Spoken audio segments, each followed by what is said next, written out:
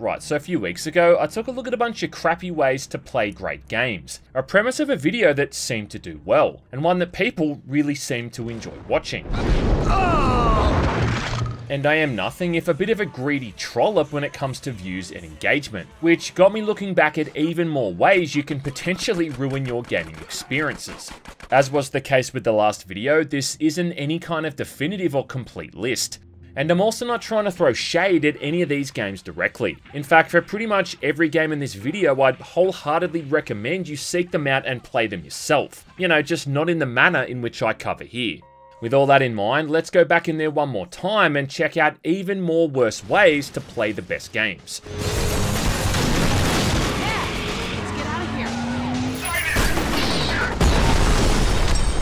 Now, if I ever had to sit down and go through the top 5 first-person shooters of all time, I'm absolutely certain I'd be putting Monolith Productions' F.E.A.R onto that list. Easily one of the most visceral, cathartic, and stylish shooters ever made. It was a fantastic combination of all-out action and psychological horror. Putting you into the shoes of a reflex-gifted super soldier, taking on genetically enhanced clones and a murderous psychic in the form of a nightmare-inducing little girl. Originally influenced by the John Woo action films of the 80s and the 90s, it then went on to influence an entire generation of games for decades to come, with even recent indie titles showing off some of its hallmarks. So naturally, it made sense that they would have ported this to the 2 biggest gaming consoles at the time, which is what they did when the game was released for the Xbox 360 and the PlayStation 3. With the 360 version coming out in 2006 and the PS3 version a year after that in 2007. Top secret, of course. And while the Xbox 360 version is mostly stable and a pretty decent way to play that original game, the PS3 port is another great example of just how challenging that console really used to be for developers. This is the worst! Initially things start off pretty well though, with the opening cutscene actually looking pretty smooth. But once you start to actually get into the gameplay, you'll notice just how sluggish the frame rate is, with the whole thing chugging along even when you're not in combat and just walking around all these empty environments. This PS3 version runs at 720p, which is obviously making that image look a lot blurrier, and weirdly as well, like the bullet time effect seems to amplify this. Whereas on the PC, bullet time seemed to make the image sharper, kinda highlighting the point man's heightened reflexes and those razor sharp reaction times.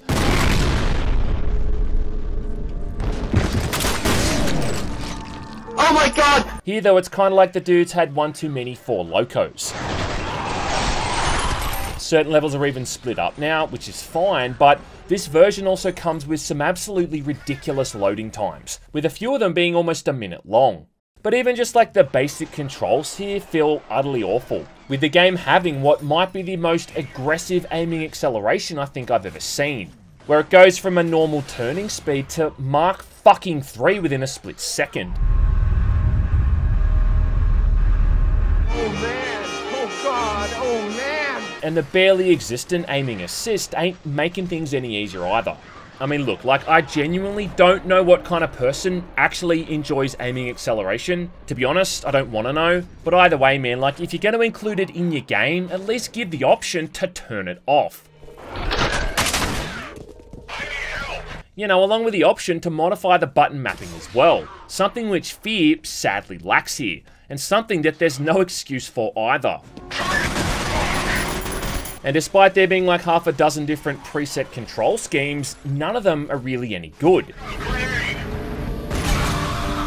Eventually I picked a layout where R2 was fire, L1 was slow-mo, and L2 was melee, along with the circle button being for medkits, square being for reloading, and down on the D-pad turning my flashlight on and off.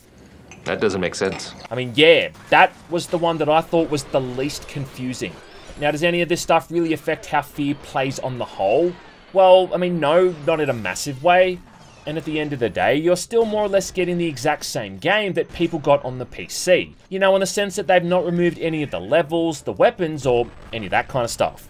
But I look at the whole thing this way. Is the quality of the port negatively affecting how you are experiencing the whole thing? And if the answer is yes, well, then it's probably not worth your time and you should be looking at alternate methods.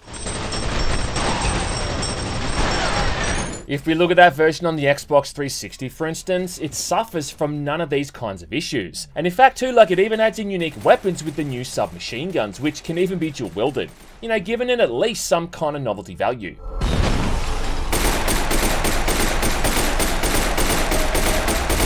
Plus, it's also backwards compatible with the Xbox Series X. On the PS3 though, this is just a vastly inferior version of the same game. A game which otherwise still runs really well on the PC and is pretty much dirt cheap to pick up.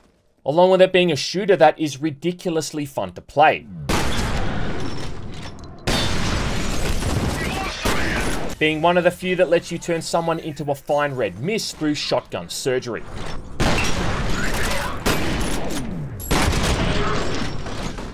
Next up, we're going back to Half-Life 2 again, I mean, kind of, with Episode 2 and the Orange Box in 2007. Oh! Portal storm! And I don't think I really need to spend too much time here talking about the virtues of Half-Life 2 in that regard. Anyone who was around back then really remembers the hype and the impact that this one had on the industry. And there's a reason why it's still talked about so fondly even to this day. Along with it also being really obvious now that Valve clearly doesn't give a shit in regards to making a Half-Life 3. It's also just kind of hard to overstate how much of a big deal the Orange Box was at the time too. I mean, not only were you getting all of Half-Life 2 and Episode 1, but Valve are also throwing in the brand new Episode 2, as well as the much anticipated Team Fortress 2 and a game called Portal, which is a smaller title that, you know, barely anyone played. Oh, by the way, I was being sarcastic. 2007 in general really just was one of those great years for gaming too. I mean, we got the first Assassin's Creed, Call of Duty 4, Crysis, Super Mario Galaxy, Bioshock, and Halo 3 to name just a few. It was also when console gaming was at an all-time peak, which made perfect sense for the Orange Box to be released on the Xbox 360 and the PlayStation 3, with the latter yet again being the far weaker choice. No shit. And you know, honestly, like, I could probably fill an entire video talking about PS3 versions of games being the worst possible way to play them. But you know, I'll try to limit it to just these two. And again, like with F.E.A.R, this is another instance where the controls really are the whole thing's downfall, with some truly awful aiming acceleration being at the forefront of why this thing feels so miserable to play. Again, along with a complete lack of aim assist. At least this time though, you do get the options to customize those button layouts, which is already a huge improvement. But still, like, this controls noticeably worse than the Xbox 360 version does. And it really is kind of baffling as to how this has happened. Now, when it comes to actually running each game, truthfully, Half-Life 2 and Episode 1 aren't all that bad. I mean, like, it could be better, but in the case of Half-Life 2, it's perfectly acceptable. And it's a damn sight better than trying to play that crappy old Xbox port. Episode 2 though, now that's a completely different kettle of fish. And right from those opening chapters, the performance here is considerably worse. Yeah.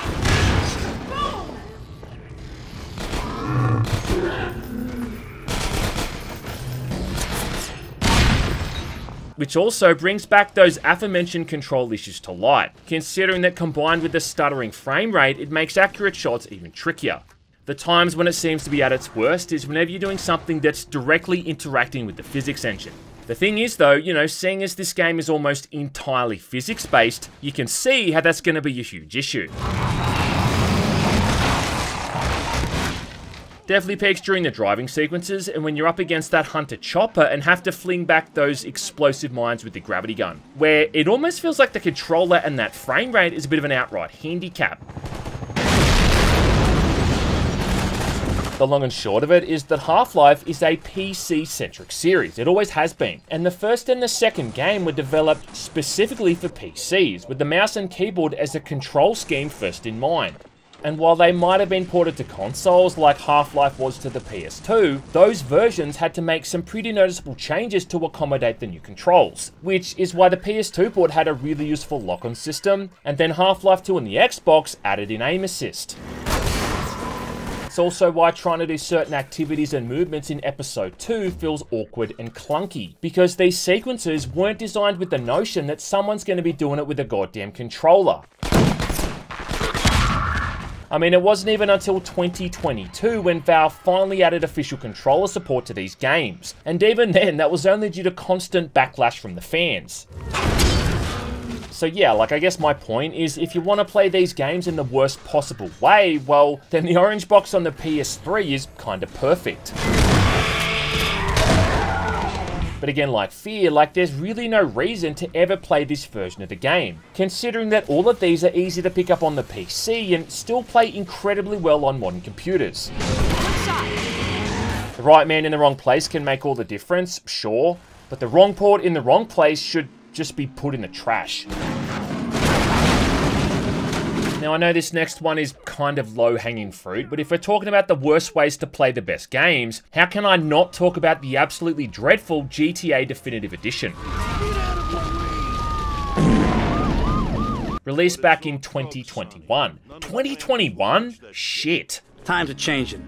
Yeah, and what perfect timing that was as well. I mean, 20 years after GTA 3 had first been unleashed on the gaming world, and changed the landscape of the industry for years to come. And the whole thing seemed really promising, like update the game for modern consoles and introduce these old classics to an entirely new generation of players. Should have been a sure thing, right? What could possibly go wrong? Only it wasn't, and for some reason Rockstar thought it would be a good idea to palm off all these responsibilities for this so-called Definitive Edition to a team whose only real credits included working on mobile ports. Motherfucker! Yeah, along with a team who left lorem ipsum text on their website. So yeah, suffice to say, things didn't go too well. This is a disaster. I still remember when this whole thing first launched, and I literally couldn't play through certain missions when it started to rain. Because that original effect that the game had on launch just made me feel like I was going to projectile vomit across the room. But it also came with a whole heap of other so-called visual updates, which in more ways than not, completely ruined how the games looked, and with a very definition of soulless. With lots of flat, generic texture work and completely different colours and lighting that just ruined the mood and tone. As well as that, with San Andreas, like, I guess someone forgot to calculate the view distance fog or something, and from those higher vantage points you could see the entirety of the map, you know, removing any sense of scale or vastness it used to have. There was also a bit of evidence there that AI had been used to update certain things, with text and imagery often being incorrect or just complete gibberish. And it overall butchered the art style of those original 3 games. Games which truly each had their own unique aesthetics. It really just felt like someone threw the whole thing into the Unreal Engine 4 and called it a day, which, you know, is probably what they did. Man, hell no! I can't take this shit much longer! Worse than that too, the game didn't even work on PC for the first few days after launch, due to the Rockstar Games launcher having a complete shit fit. Oh yeah, and due to licensing issues, a lot of music from the radio stations couldn't be included as well, which, you know, is a bit of an outright travesty considering how iconic some of those tracks are. But the worst thing about all of this is that since Rockstar have delisted those original versions on Steam, buying the Definitive Edition is the only way you're able to experience these games on PC legally. You better keep on running, asshole! I mean, at that point, you're genuinely better off going back and just playing through the originals on the PlayStation 2 or the Xbox. And if you can somehow still get your hands on the PC versions, the modding scene has made these versions infinitely better too. Now, I know that they have gone back and fixed a lot of these issues over the years, and look, I've got no doubt that it's in a much more playable state in 2024, but much like dropping off a post-grog bog, the damage has still been done.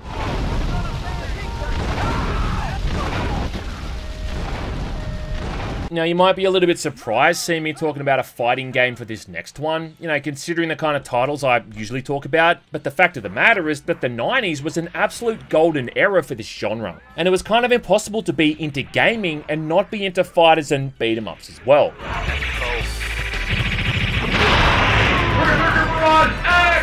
And without a doubt, what's one of the all-time best fighting game franchises in that regard is the Marvel vs. Capcom series. Starting originally with X-Men vs Street Fighter back in 1997, through to the recent Marvel vs Capcom Infinite in 2017. It was just a series of games that you'd always see pop up in pretty much every single local arcade worth its salt. And thankfully, I was lucky enough to own all of these games on the PS1 back when they first launched. Which is good, you know, considering nowadays you need to take out a second mortgage if you want to pick them up. Anyway, the absolute peak of this series for me has always been the third game, Clash of Heroes, the one that came out in 1999. Marvel vs. Capcom! This is great! And I can remember many after-school afternoons spent huddled around that arcade cabinet, desperately trying to fight my way through to that final showdown against Onslaught. People might say that the best hero team-up of all time is Wolverine and Deadpool, but I say fuck that. It's all about Wolverine and Mega Man. Now, whereas the Dreamcast port was a near-perfect arcade conversion, the one for the PlayStation was not. And due to the memory limitations of the console, that ability to swap back and forth between characters was almost completely removed, which was truly something that was one of the best aspects to every game in this series. Being able to create these ludicrous team-ups like Spider-Man and Captain Commando, and then tagging out when things got too heated. Instead, what this PS1 version did was let you choose which of these characters you could have as an assist, with that then also replacing the mechanic of the special partners. Yeah, the special partners being that wacky little list of cameos you could call in for a quick assist, like Cyclops from the X-Men or Arthur from Ghosts and Goblins. This also meant as well that unlike the Dreamcast and the arcade version where you could have both, now you're either choosing to call in that other character for an assist or one of the special partners, really making this PS1 version kinda gimped. Now, this isn't the first time this has happened either, considering that both X-Men vs Street Fighter and Marvel Superheroes vs Street Fighter both suffered from the same affliction. In fact, there's even new loading screens that had to be added in between each match as well, whereas the Dreamcast version is more or less instant. What I think is even sadder is that even the Sega Saturn was able to pull this feature off. You know, assuming of course you had the expansion pack and the Japanese versions for both games. Because for some reason, Capcom never saw fit to release either of these outside of Japan.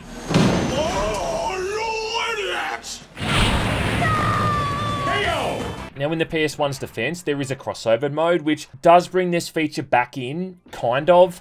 And the reason that I say kind of is that the catch here is that each side has to have chosen the same characters, which just completely ruins the whole point of the game, and greatly simplifies all the various combinations and team-ups you could possibly have. But I don't know, like maybe it's the nostalgia in me or something, because despite this being an objectively inferior version of the game, I still really enjoy playing through it.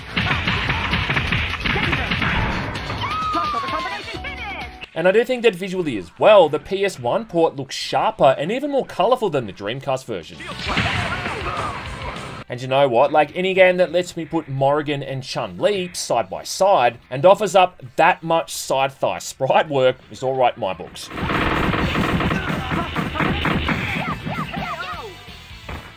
Morgan, win. Now, back in the day, if there was ever a game that got released for both the Nintendo 64 and the PlayStation, well, it was usually the version for the PlayStation that ended up being the weaker one. And that was absolutely the case for games like South Park, Armorines, and Mortal Kombat 4. Scorpion wins. The fuck is that? However, there were a few exceptions to that rule, with titles like Tony Hawk's Pro Skater, Toy Story 2, and case in point, Resident Evil 2. Resident Evil 2. What the fuck did you just fucking say about me, you little bitch? Now, released in 1999, a year after this had originally come out on the PS1, it's a heavily modified version of the original. Actually developed too by Rockstar San Diego, back when they called themselves Angel Studios. I do want to say though, despite this being a downgrade in almost every single area, this is actually an amazing port and an incredible achievement that it even works to begin with. Especially considering that the original game was split across 2 CDs and somehow these guys have got it all working on a single cartridge, with both Claire and Leon's campaign being available and the game not even needing a memory pack to save. However, this does mean that some pretty big sacrifices have had to be made, really in just the extreme compression that's occurred with almost every single element of the game's presentation. From the visuals and the audio through to those pre-rendered cinematics, which are now about the lowest possible bitrate I think is humanly possible. Wait! Don't shoot! Get down! And the whole thing really does look just so dull and muted, especially when juxtaposed with the PS1 where everything is sharp and vivid and with a much higher contrast.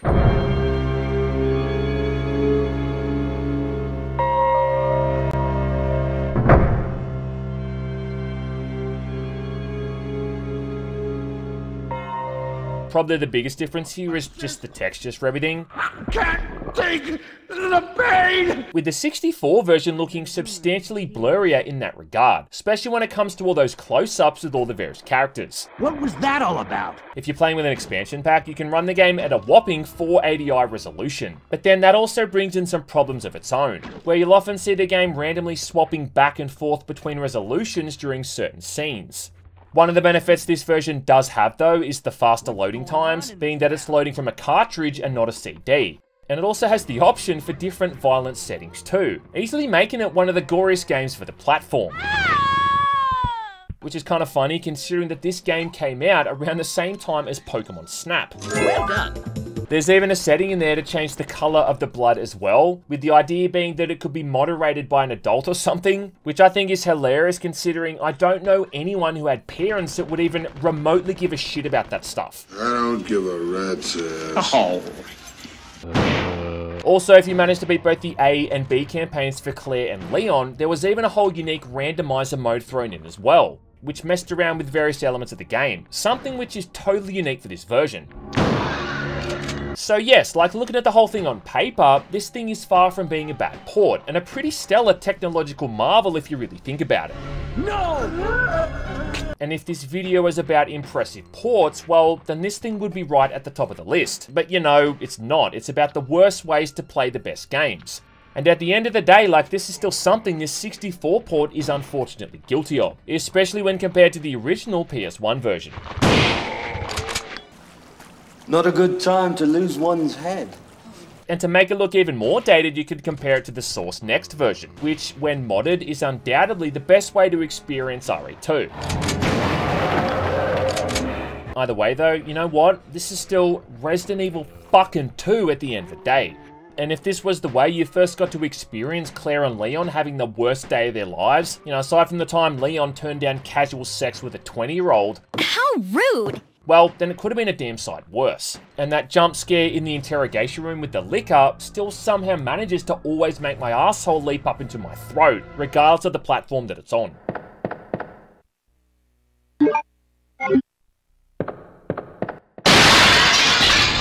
Next up is what might be the most underrated game in this entire list, with acclaimed studio Shadow Man, released in 1999, based off the comic book of the same name about a guy who sees and kills dead people.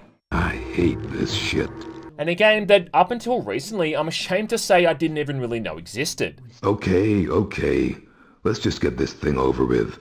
Right, so the story in this one is pretty damn fucking metal. It opens up with Jack the Ripper being confronted by a demon identifying himself as Legion. Yeah, not the cringy internet subculture kind of Legion either. Anyway, Legion convinces Jack to kill himself, lol, so he can cross over to a place called the Dead Side, to then construct an asylum for all the murderers, rapists, and used car salesmen of the underworld.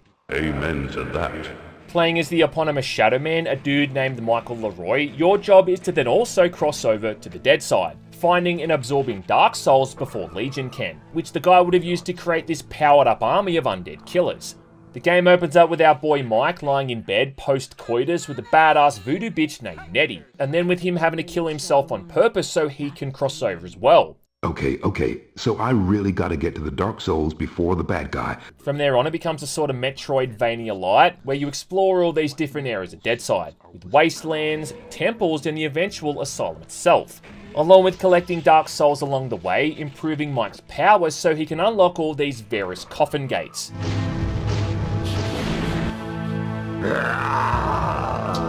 There's a bunch of voodoo items to find here as well, from all these different weapons through to items that gave you new abilities, like being able to push back firewalls or climb up bloodfalls.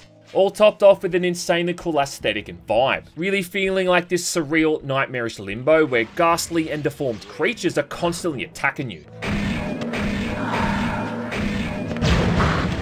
Even the audio design and music was top-notch stuff, sounding like something out of those early Thief games, which is even more hilarious considering the guy who composed the music in this would eventually go on to work on the Bloons games. Impressive.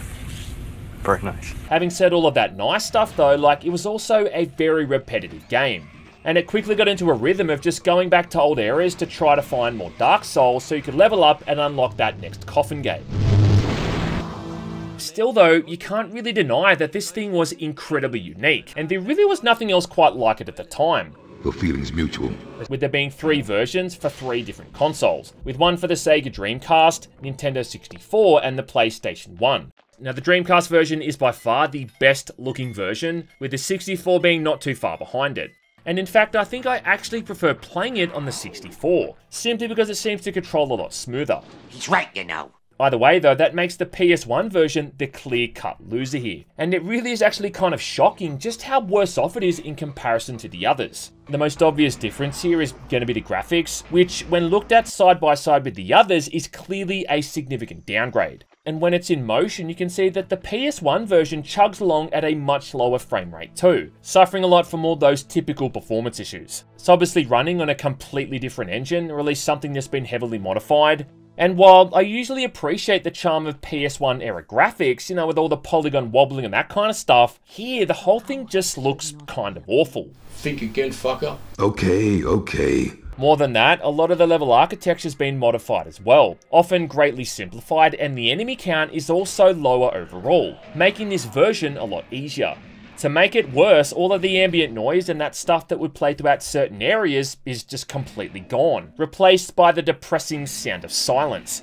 And a lot of Mike's one-liners, like when he'd smash down a new coffin gate, is also weirdly missing, which really doesn't make any kind of sense, you know, given that stuff is still there on the 64 version, but not here.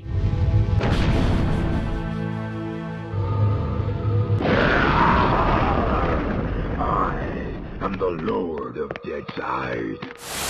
I don't care! Then there's issues with the basic controls, with the lock-on mechanic not really working consistently.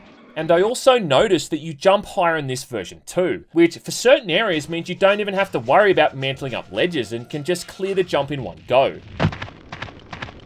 I feel like if this game had have come out in 2024, everyone would be talking about the differences between the 64 and the PS1. But the thing is, like back then in the 90s, people didn't really seem to care all that much about this stuff, you know, certainly not the average gamer anyway. So yeah, like if mum or dad picked up this one for that trusty family console, you could have totally gone your whole life and never known that it was this bad. But there is still a reason why this version has the lowest aggregate score out of all of them. I hate this shit. As for actually playing it now, well, this is luckily one of those games that got the Night Dive Studios remaster treatment, making even the 64 and the Dreamcast versions kind of redundant.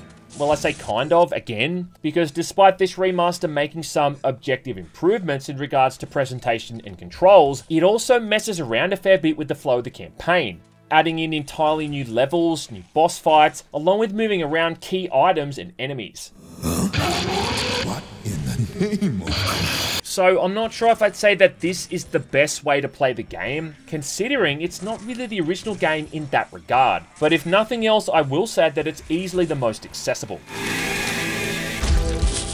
And I can still say with complete confidence that the PlayStation version is the worst way to play it. And you can take that statement to the goddamn bank, bitch.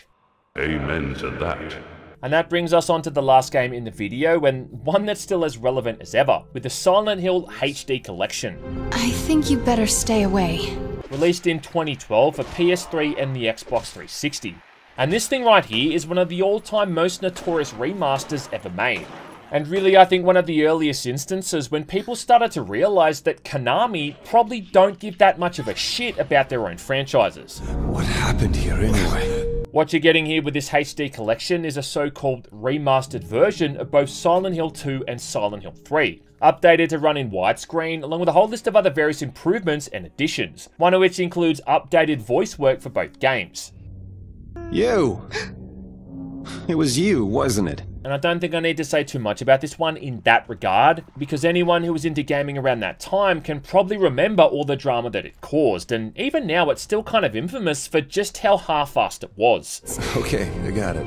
Eventually they did release a patch to fix a bunch of those issues, but the thing is that even after installing the latest update, something my console made me do before I could even play the game, I gotta say that both of these are still rife with problems. Oh yeah, and despite all the graphical changes they've made, someone still saw fit to leave in that infamous Silent Hill sign with the Comic Sans font. My God, who could have? While all of that new voice acting may be optional, it truly is worth playing through Silent Hill 2 with this stuff turned on, just to hear how crappy it all sounds in comparison to the original. Anyway? What do you mean, anyway? You don't sound very happy to see me. Anyway? What do you mean, anyway? You don't sound very happy to see me. You! I mean, even bringing in Troy Baker here to voice James couldn't help them out. You snotty little brat, open up! And yeah, like I know that the original didn't really have stellar voice acting either, but I always felt like there was a deliberate awkwardness to the way that those certain characters talked, trying to emphasize the dreamlike nature of the world itself. I'm kind of lost. Lost? English, motherfucker! Do you speak it? Yes! I also feel like this HD version looks way darker than the original does. And again, like I know the original wasn't exactly brimming with bright colours, rainbows or candy canes, but then again, like it definitely didn't look this flat either. I got a letter. The name on the envelope said Mary. I got a letter. The name on the envelope said Mary. When you get to the actual gameplay, you'll quickly notice just how choppy the performance is as well, which seems to occur the most when you're outside running around in the streets. Just like this version doesn't seem to take advantage of the updated hardware, and load times when entering rooms is often on par, if not longer than it was on the PS2.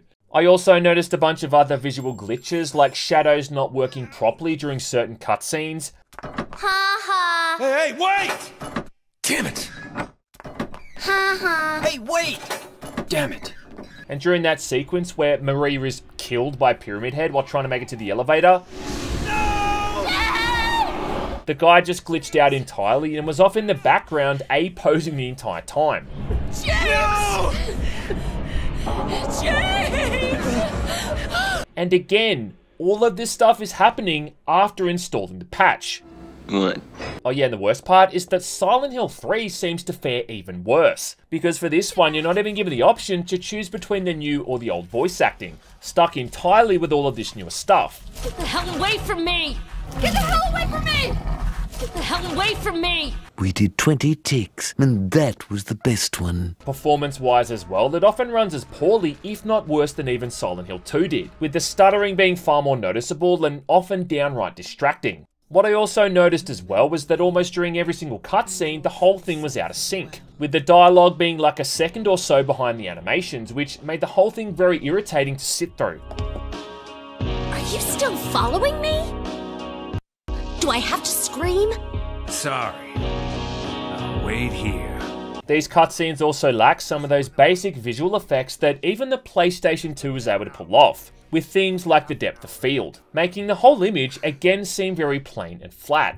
My daddy always told me not to talk to strangers. So about the only objective visual improvement is that this one has added in that widescreen option. But if that's coming at the expense of all those other cinematic elements and the performance, then it's kind of like, what's the point? You may as well just play it on a PS2. I don't know any more than you do. Assuming of course you own it to begin with, and your mortgage isn't overdrawn from having picked up X-Men vs Street Fighter. Which means that far and away the best way to play that second game is on the PC with the fan-made Enhanced Edition, with the PC port for the third game also being pretty stable after a few patches. If you've got a copy of this one for the Xbox 360, well again, just like F.E.A.R and Half-Life 2, you'll be happy to know it's backwards compatible with the Xbox Series X. What a nightmare. So you can experience this absolute train wreck without having to dust off that old Doritos and semen-encrusted 360 controller. You don't sound very happy to see me. It's kind of sad that outside of this upcoming remake, Konami really hasn't done much with these games over the years outside of this HD collection. But at least I can end it on a positive note, acknowledging the effort that the actual fans have put into that Enhanced Edition for Silent Hill 2. It's ridiculous. Couldn't possibly be true. So I don't know, maybe it's a good thing that we didn't get a HD collection for that first game. What is this? What's going on here? Well, having said that, that pretty much brings us to the end of the video. When am I gonna wake up? I reckon I've probably about tapped out the well here on the whole worst ways to play good games thing. But if you can think of any other games that might be worth covering, well, be sure to let me know in the comments section below. And as always, thanks for watching.